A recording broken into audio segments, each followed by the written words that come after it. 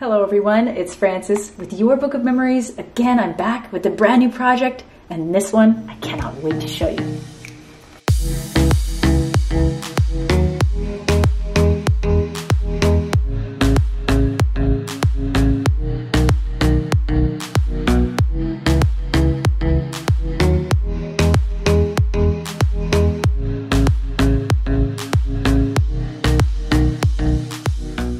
Thank you so much for joining me for this new project share. For all my newcomers, welcome. And for everyone here again, I'm so glad to be here with you.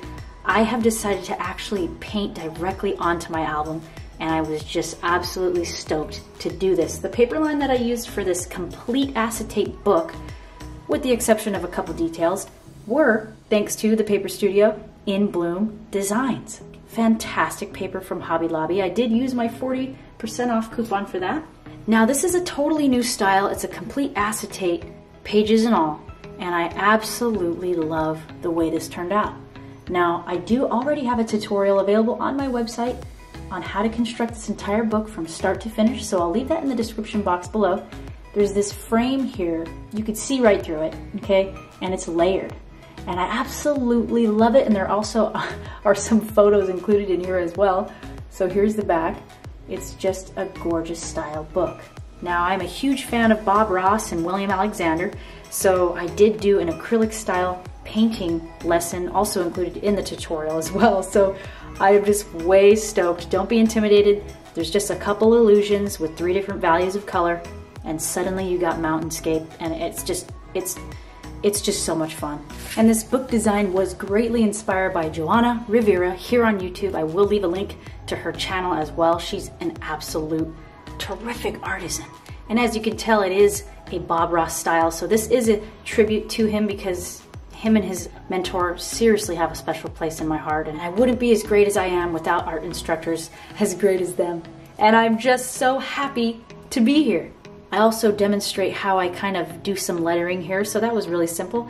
And I just wrote adventure and fussy cut around that. This fantastic paper, Suzanne, thank you again so much. You've totally turned me to this beautiful specialty paper. I fussy cut some images out of the paper line right here and actually wrapped the book itself in that, as well as this. And so here's the front cover. I'm just thrilled with the way this turned out. So on the front and side cover, you can see the back layering here, and I did do a little bit of chalk marker embellishment here. I fussy cut this whole piece out of the paper line, and it fits perfectly right here.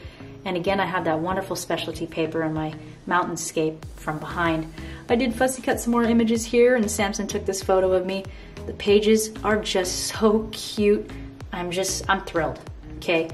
And this holds a small amount of photos, and it comes together in just a couple hours. But you can customize this and put another little tiny photo here if you wanted. There's so many different things you can do.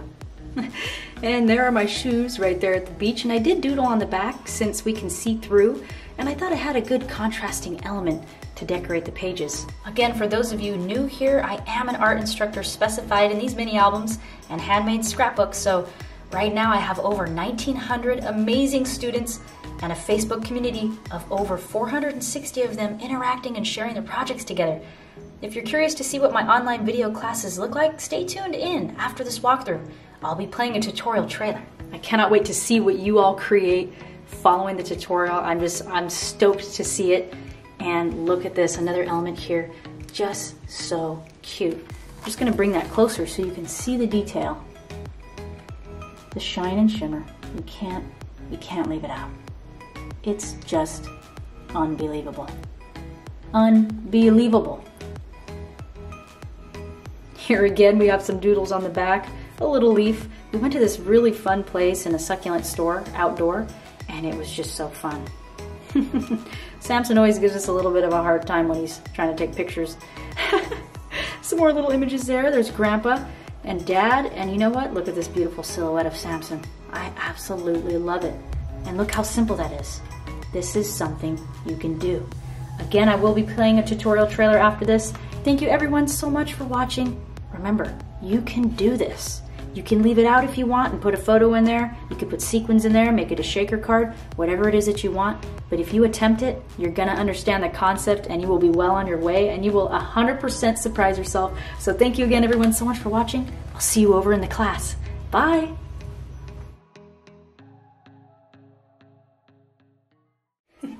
Hello my friend, and thank you again so much for joining me. Welcome to the Acetate album tutorial. This is a quick and simple transparent style book. I will also be using some scissors, a scoring tool, a bone folder. I will also be using some name brand score tape in 3/8 of an inch as well as 1/4 inch. So that's what the packaging looks like. I just get mine from Amazon. Some paper towels, if you have any. In Bloom paper collection. Now there's tons of different papers in here. It's got the foil accents, some plaid. Okay, beautiful watercolor botanicals. And draw a nice light line. Bring my ruler to my pencil. Straighten it out. So if you're left or right-handed, it's totally up to you. I'm just gonna kind of paint a structure on here. Any way that I want it to be. And I'm gonna work small, okay? I'm gonna focus on not being very big. But don't judge yourself too much, just let it happen, okay? And we're gonna trail off like this. Okay, once you have that piece, again, we need to add adhesive inside here.